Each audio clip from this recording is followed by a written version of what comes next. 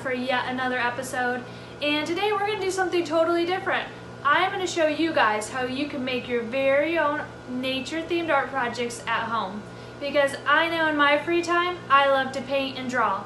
And even though I'm not a professional artist or an art teacher, it is still so much fun to get our hands a little messy and make some awesome art projects. So if you are a kiddo that's missing art class right now, this is a perfect video for you.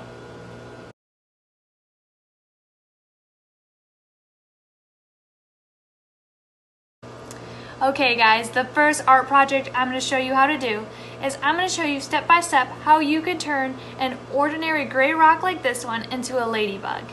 So the first thing you're going to need to do is go walk out in nature and see if you can find a rock that's similar to this size and this shape. Notice my rock is kind of the same shape as a real life ladybug. It's round and looks kind of circular. And once you find that, I'll show you what we need to do next to make our ladybug. Okay, so here is step one when you're going to be making your ladybug. You're going to need to put some red paint on your paint palette. Not too much, just enough to cover a rock. Okay, and I forgot to say you're going to want a cup of water by you so you can clean your paintbrush off. I'm going to dip my paintbrush in my red paint and I'm going to cover my entire rock red. The whole thing. You don't have to get underneath the rock, you can just get the top of it.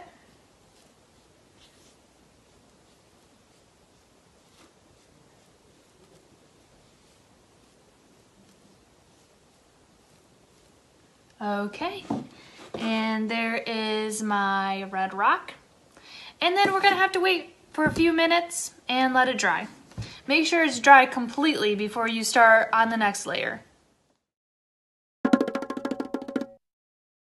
Okay guys, so it's time for step number 2. So we're going to need to get out our black paint and put a little bit on our palette. And get a new paintbrush or clean off the one you just were using. And right now our rock is just red. So we need to add the ladybug's head. So I'm going to dip my paintbrush in this black paint. And this is the top of my ladybug right up here, so I'm going to put the head up there. Just make a nice little curved line across the top.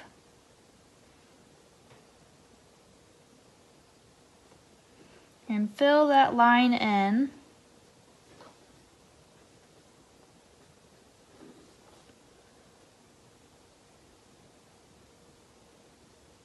You can make the head however big or small you want. I'm going to make mine a little bit bigger.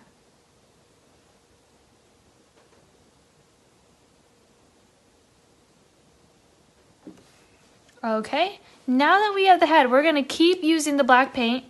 So get a little bit more black paint, and then we're going to need to make a straight line down the middle of the ladybug's back.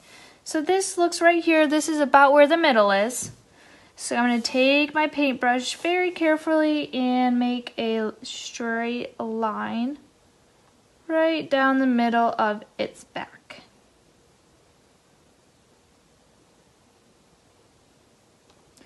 Okay, so now I have the head and I have the straight line. So this is what our ladybug should look like so far. Now, what else does a ladybug have on it that we need to paint black? Okay, we need to add the ladybug's black dots on its back. You can make the dots however big or small you want them. So I'm going to put a dot right here. I'm going to put another dot right here. Right over there.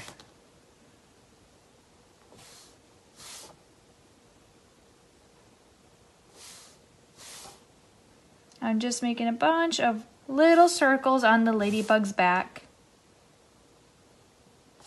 And one more down here. You can put your dots wherever you want. Now that we have the black paint, I'm going to put my paintbrush in my water cup again. And we are going to need to wait until our black paint dries to do the next part. Okay guys, time for step number 3. Now that we have our head and our wings separated and the black dots painted and the paint is just about dry, we are going to get our white paint out and put a little bit of paint on our palette. And the white paint is going to be for the eyes. So we're going to need to make 2 circles on our head for the eyeballs.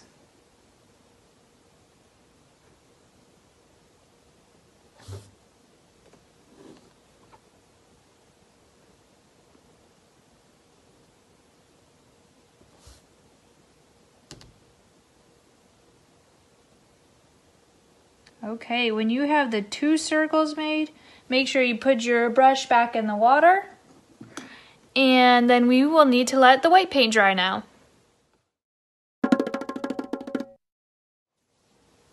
Okay guys, our ladybug is almost done. We made the white eyes last time and now we need to add the pupil. So to do that, we want to get back out our black paint. And to do this, I like to use the end of the paintbrush. And I'm just going to dip it in my black paint and dip it to my white eyes and make a nice little circle. I'm going to do the same thing to the other one. Okay, so now I have the eyes. And you can stop right there. Your ladybug can be done just like that. But I think I'm going to add antennas to mine. So I'm going to keep the black paint out and dip it back in. And I'm going to make some antennas on my ladybug's head. They're just going to be little ones.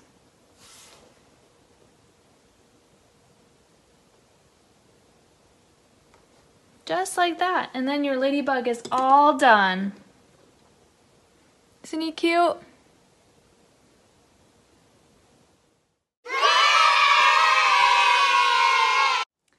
I hope that you guys had fun making your ladybug with me. If you are looking for more ideas on how to incorporate rocks into art, here are a few more for you. If you're working with younger kids and this is too hard for them to do, you can always just go out and find the bigger rocks and just let them go for it and see what creations and colors they're able to use. You can extend their thinking by talking about the shape of the rock or the colors you're using.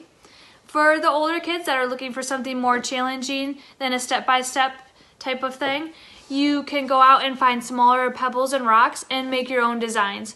So for example, I made this one a few days ago out of pebbles and rocks that I found on a beach. And what I did is I laid it down on this board flat first. And once I had the design I wanted, I just used super glue and I glued them down. And this is just a canvas-like board, but it did come with a frame. But if you don't have this, you can just glue it to wood or anything that's a little bit harder that will hold up these rocks. Thank you guys so much for coming along with me today, and I can't wait to see you guys next time.